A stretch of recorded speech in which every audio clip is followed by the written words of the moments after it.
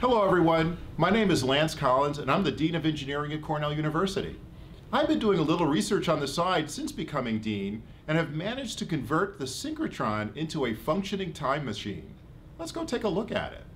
In our first attempt at time travel, we have brought back a Cornell engineering student from the class of 1962, and I have him here with me today. Hello, sir. Welcome to the future.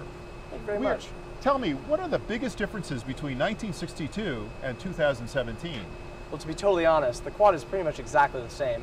Yes, we should probably do something about that. I mean, with all the advances in technology, you would think the quad would have changed at least a little bit since 1962.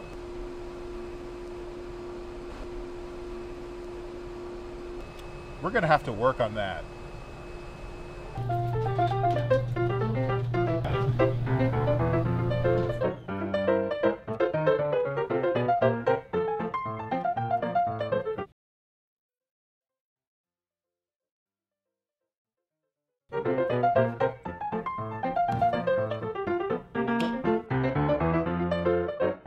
We put together a plan to bring the whole engineering quad into the 21st century, starting with a renovation of Upson Hall, which will be open this fall, including a space in the lower level for student project teams like the Mars Rover team.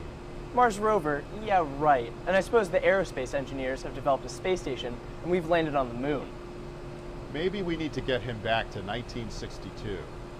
I have been honored to lead this great institution with the help of alumni, parents, and friends. Tuesday, March 14th is Pi Day. It's also Cornell's Giving Day. When you have your pie, please consider a small slice for Cornell Engineering. I hope you will support the college with a gift when you hear from me and your homeschooler department that day. Thank you, and go Cornell Engineering. The synchrotron was not harmed in the filming of this video.